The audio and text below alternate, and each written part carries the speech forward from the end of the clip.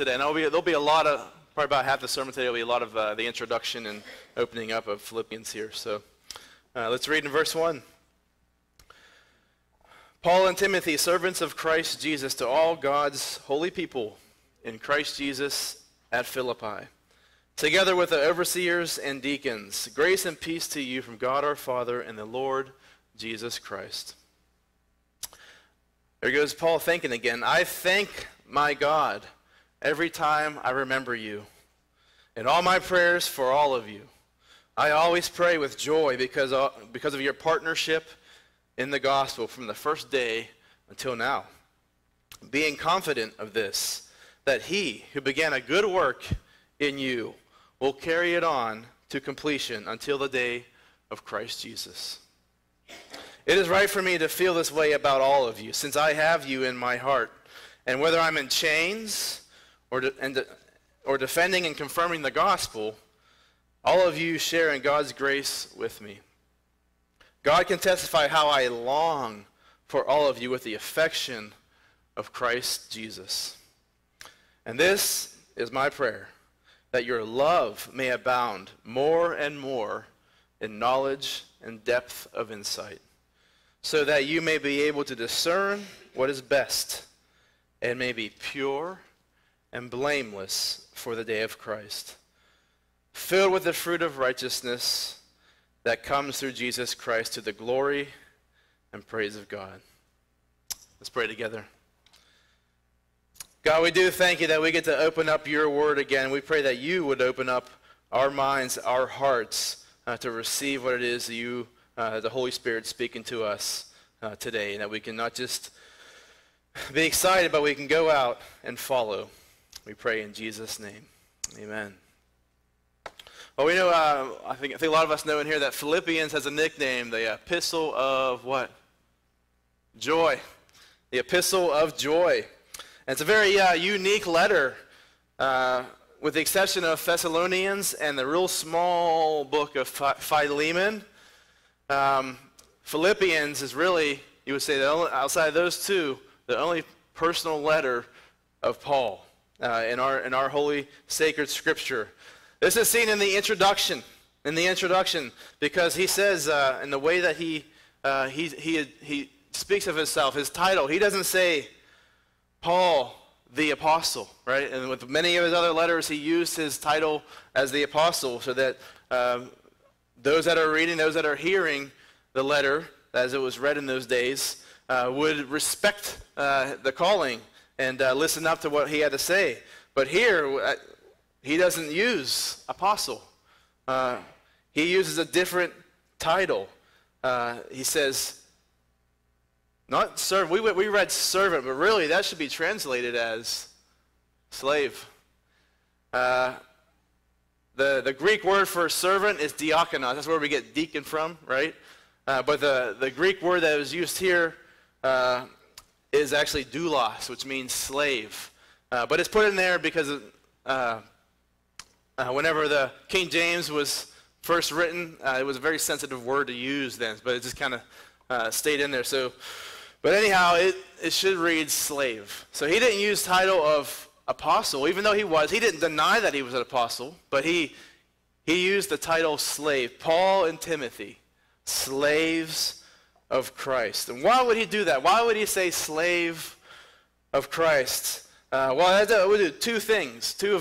One of two things. First, it would show that he is the absolute possession of Christ, that he was bought at a price, right? Slaves were bought. He was bought with the blood of Jesus. We are all bought. We're blood-bought believers. We're bought by the blood of Jesus. We're his possession. And then second, that he wasn't living for his will anymore, but the will of the master. The will of the master.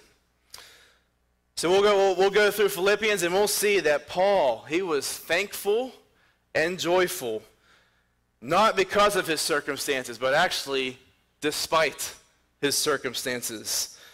And I think a lot of reason of that is, even though he was in prison and he is still able to be thankful and joyful, it's because he did see himself. He knew he was a slave of Christ. who didn't get to choose to do whatever he wanted, but he sought to do the will of the master.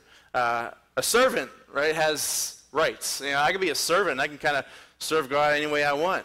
But when I view myself as a slave of Christ, I say, I want to get rid of my rights. I want God to have all rights over me. Just think about it. When I start to get entitled and think I'm entitled to all these rights, what eventually happens? Big letdown, big disappointment, grumbling, frustration.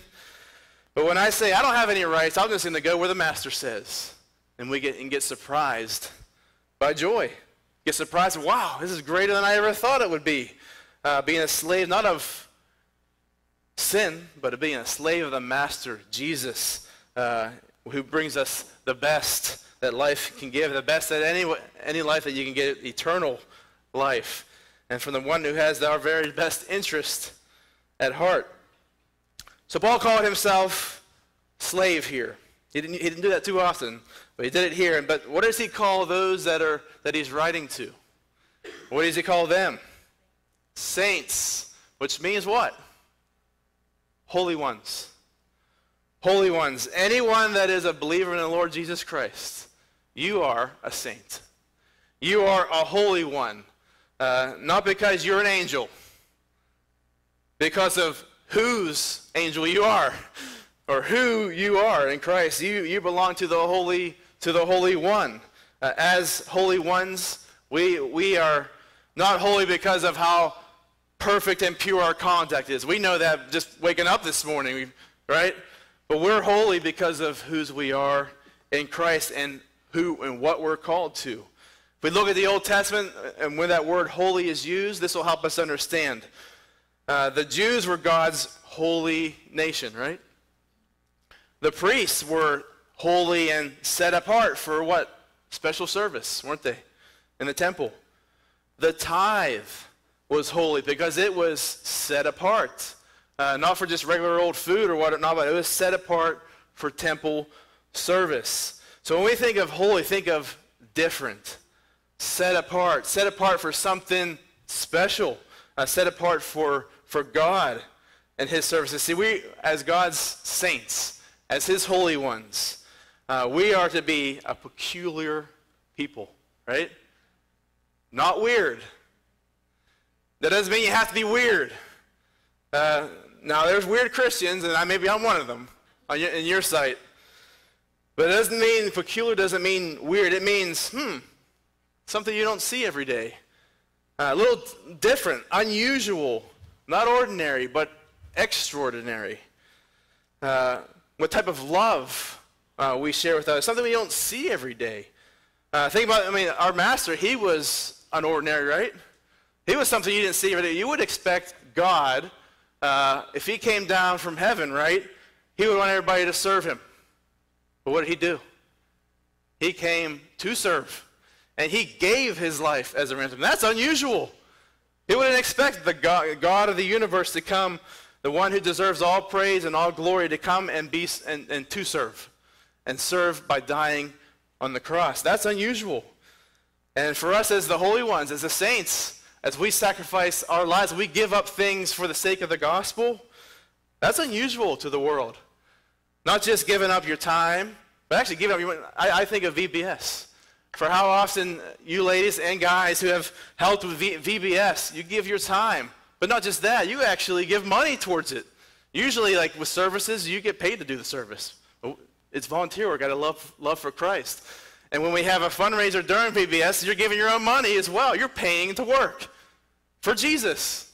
That's unusual, but that's what happens when you have Christ in your heart and he's changed your life and he's wiped away your sin. We live a peculiar life, holy life, because it's set apart for a holy purpose, a special purpose, which is in Christ, to lead people to him. So Paul calls them saints, holy ones, but that's not it. Saints in what? In Christ. Saints in Christ Jesus. That's a term that Paul used often in his writings. And many of our New Testament, we'll read 48 times he says the word, referring to Christians. 48 times he says, in Christ Jesus. And then 34 times in Christ. 50 times in the Lord. The Philippians were facing some apparent trials. If you read the end of chapter 1, they were suffering for Christ. And Paul says they were going through a similar struggle as he had. So they were going through some trial. And they needed to be reminded that no matter what crisis they are in, their in crisis is trumped by their in Christ. No matter what my in is, in trouble, in financial distress, in emotional distress, in prison, maybe as Paul was for his faith, no matter what my in is, my in Christ trumps it.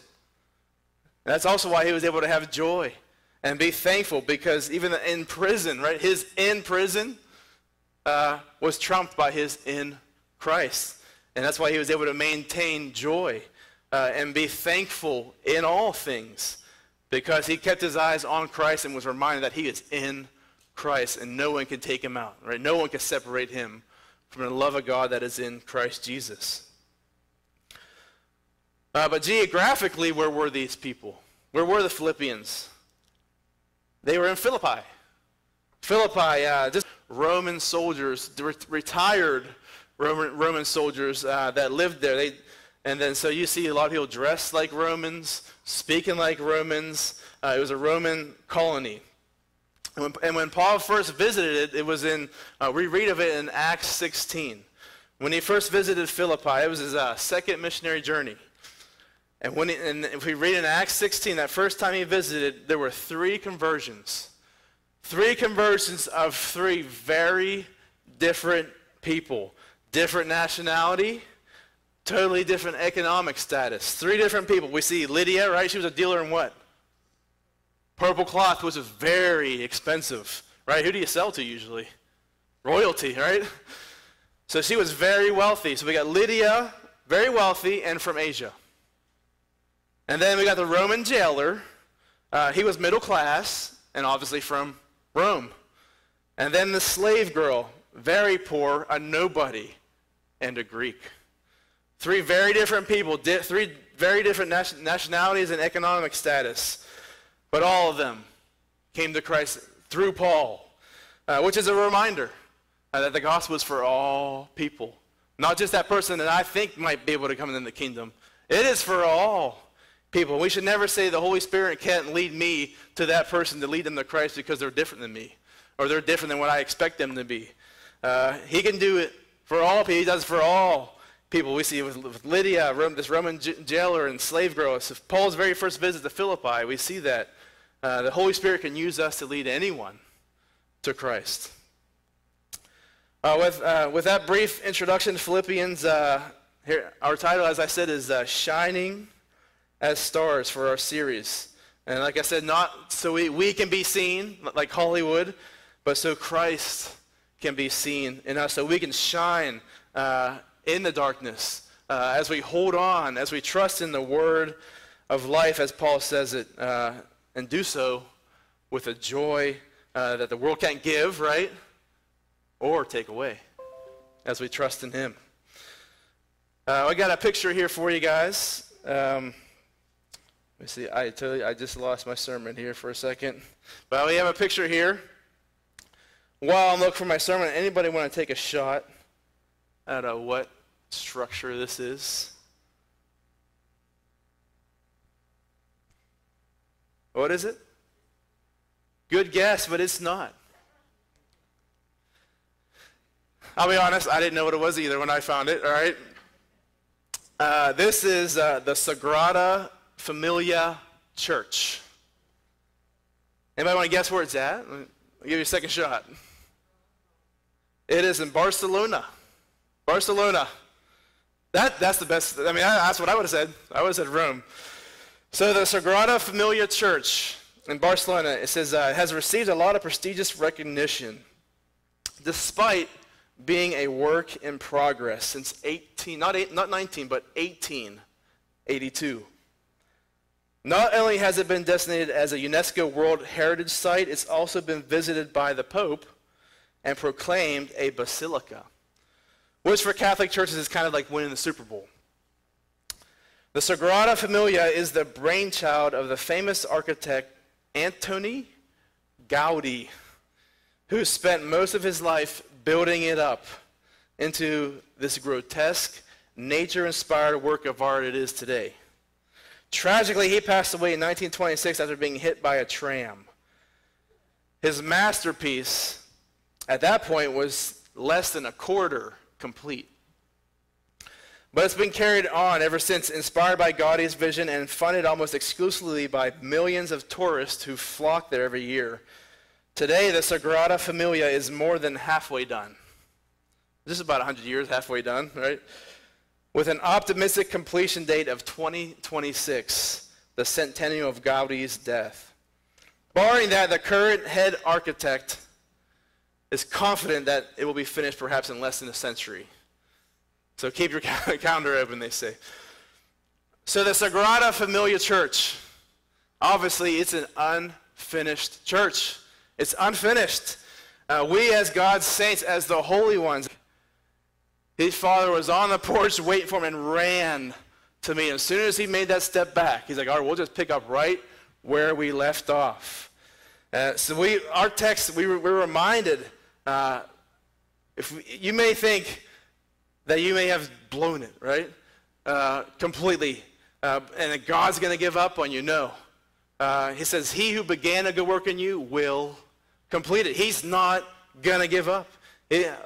As we repent and turn back to him, pick up right where we left off. Jerry Bridges, anybody heard of Jerry Bridges? Or maybe the book Discipline of Grace? He wrote the book Discipline of Grace.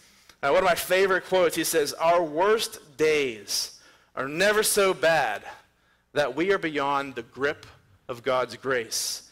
And our best days are never so good that we are beyond the need of God's grace. No matter how high I may get in pride, be reminded it's only because of he who began, because of God and his grace that I may be strong in the Lord as I see myself. Or no matter how low I may get, thinking it's all over and I'm losing all hope, be reminded that he who began will complete it.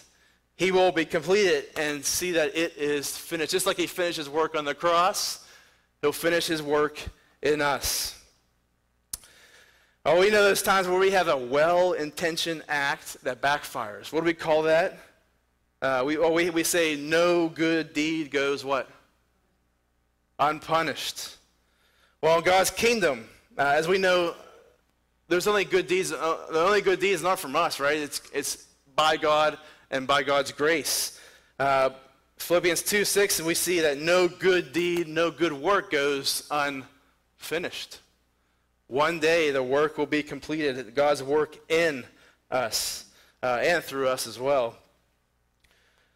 So Paul, when he goes to help his friends, these Philippian believers, to help them to see, to be reminded of God's work in them, he shows it in a unique way with a prayer.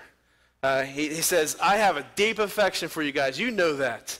Same as the affection of Christ. Just like the same word there, that compassion that Jesus had when he saw those lost without a shepherd, those people, he saw them as lost without a shepherd, the feeding the 5,000. He had a deep affection, a deep compassion. Same word used here that Paul says, I have this deep affection for you. And my prayer for you, friends, is, he says in verse 9, this is my prayer. After I have this great affection, even though you have all these opponents and challenges, I pray not that those challenges would be removed. That's not what he prays. He says, my dear friends, I pray that your love may abound. That your love may abound more and more. Not that everything would get easier. He says, I pray that your love would abound more and more. And how? How will it abound? By knowledge and depth of insight. By knowledge and depth of insight, knowing God's word. We want to love God more and be reminded of his love more for us. Know his word. And not just memorize it, right? The devil, he can memorize God's. He knows the whole Bible. He'd be pretty good at Bible trivia, don't you think? You want him on your team if you want to win the game. He'll quote any verse. He'll know exactly where it's at, what address in the Bible and everything. He can memorize, but to know God's word is not just to memorize. It's to apply it, to obey it. And now he says, that I pray that your love may abound in depth of insight and knowledge of not just hearing the word and knowing it in your minds, but applying it. Applying it. Jesus said, out of all God's word, the Bible, all the law and the prophets, they hang on these two commandments. What are they? Love God and love one another. You want to know love? You want to know God, know his word, and apply it. Simple as that. Know it and apply it. You want to be reminded of his work in you, that one day it's going to be completed. Know his word and see him working in you as you apply it to your life, and be reminded there'll be one day where it's going to be fully completed. See, if you're here and you've never committed to Christ, and I give you every single explanation, every answer that you have about the Christian faith, that won't do it. I mean, that's good. I can give you every answer, every explanation. I can answer it to a T perfectly.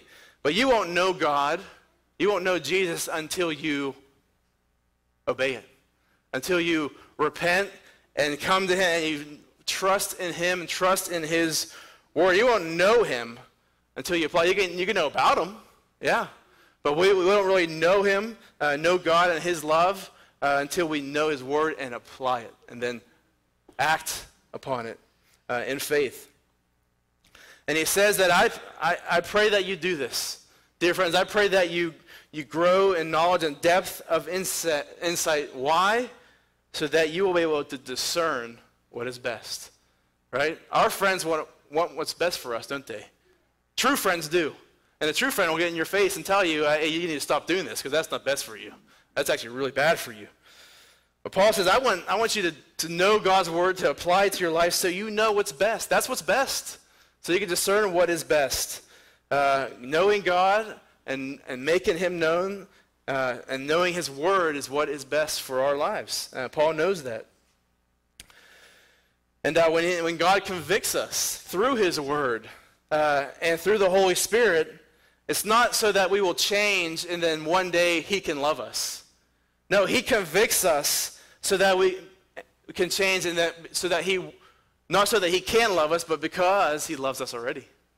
He wants us to know what life's all about. It's all about trusting Jesus, knowing his word, and applying it to our lives. And he says, you do this, and you will be pure and blameless. When? On the day of Christ. Now, that does not mean I have earned my salvation. That doesn't mean I've lived such a righteous, holy life that all of a sudden now I'm pure and blameless. No, it is knowing, being reminded of that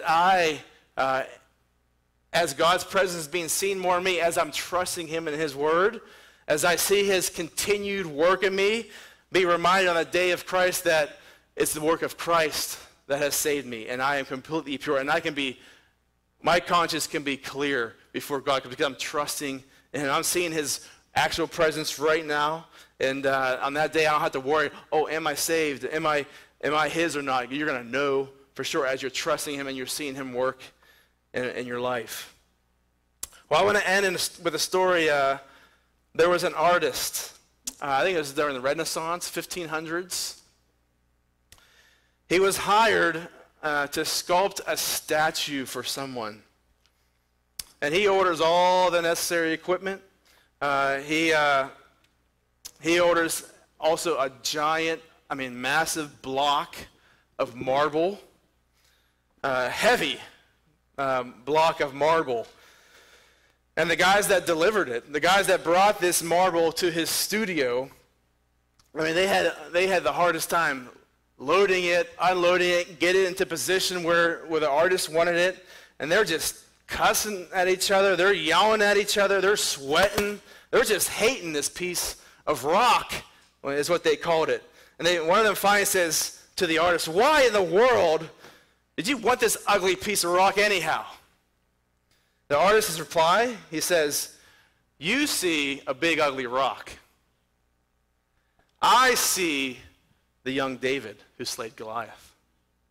You come back in 6 months and you're going to see him too. The artist, Michelangelo. The statue, young David, as you see here. You may be looking in the mirror today, and you might just see a rock. You might just see, oh, I'm just a rock, but God sees a masterpiece. He sees a masterpiece because the greatest artist, he sees a masterpiece because he who began a good work, he will complete it. As we trust in him, as we trust in his word, applying by faith God's word and being reminded of his continued presence, work in us.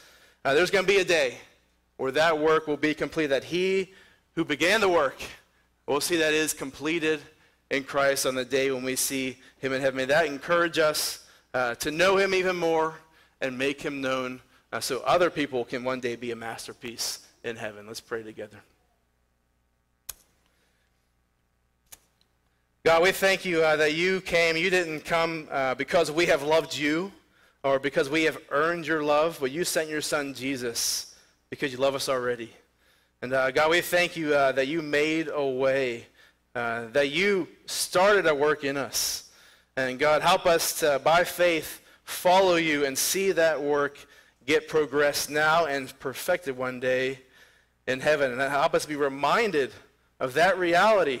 One day we will be fully perfected in you. And God, I pray, God, that you would give us opportunity as we go from here to lead other people to know you. As always, to know of your grace and know of your love, to know that you are the God who does great work and who's the only one that can forgive us of our sins through the blood of Jesus.